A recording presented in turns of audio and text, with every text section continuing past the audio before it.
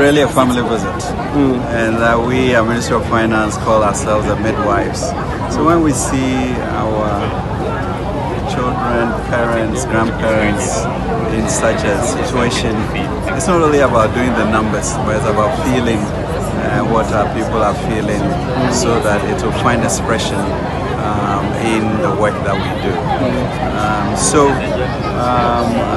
I'm really pleased that over 50 members of the Ministry of Staff came with us, so that we all get a certain unanimity of language and appreciation of the empathy.